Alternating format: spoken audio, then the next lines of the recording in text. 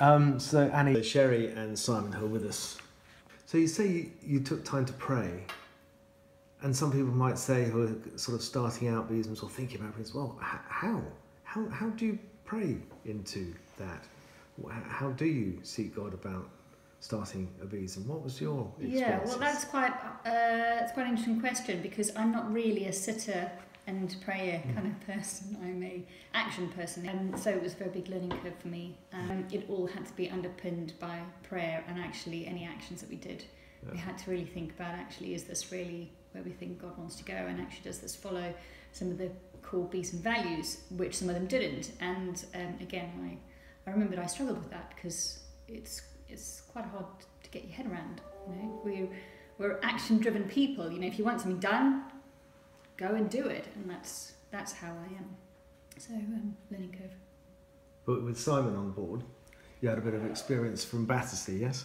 Yes, so I'd been involved in the Besom when I lived in London. So I spent probably 18 months or so going once a week out on the van, hanging out with the interns there, which was brilliant, but then moved out to Surrey. So I was looking to try and see if we could set up one locally.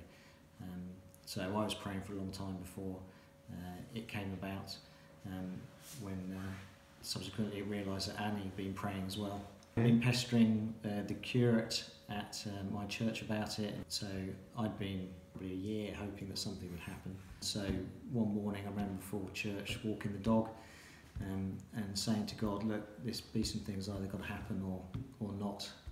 Let's sort it out one way or the other. So you gave God a deadline? Well, I didn't give a deadline, but it was kind of an ultimatum, I think, more than a deadline. But as I walked out of church that morning, my curate grabbed me by the sleeve and said, Simon, I've got to talk to you. There's this woman called Annie who goes to Esher Green Baptist who wants to set up a Besom. So he put the two of us together, and various other people came and prayed with us, and we prayed for once a week, every week for a year, until we finally had enough pieces together to have enough of a core team to begin to operate. So when you not do anything and just pray, it was a really good lesson for us. And I think that as we've started to operate a bit more, that year of just praying and trusting that God will deliver, it's helped us as we've gone forward. Prayer's been the sort of the foundation and the expectation. Yes, yeah. I mean, I think that some of the exciting stuff about Besom is when you see the answer prayer. I'm more interested in seeing answer prayer than I am in how much we're able to do. But it's all about the way that we do it and how we do it, and that's quite like so many things with Besom's completely counter-cultural and quite counter-church culture as well, not just secular culture.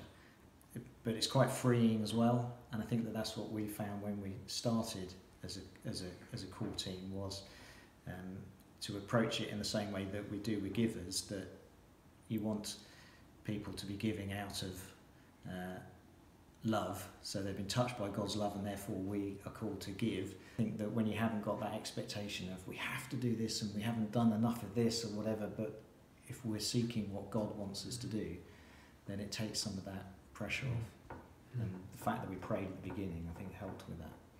Do you think running a Besom, being part of a Besom, is actually a lot about your own learning, your own relationship with God, over and above that of the practicalities? Yes, I think that's the more important part of it in a way, because I think when we started, it impacted me hugely, because where I then become to a difficulty in a decision we have to do for Besom, I would think I need to pray about this and wait for the solution.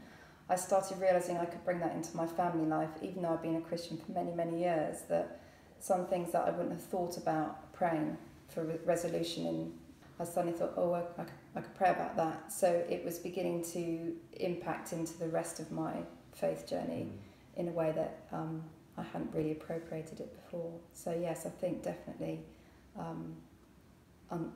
Besom changes you from the inside out, doesn't it?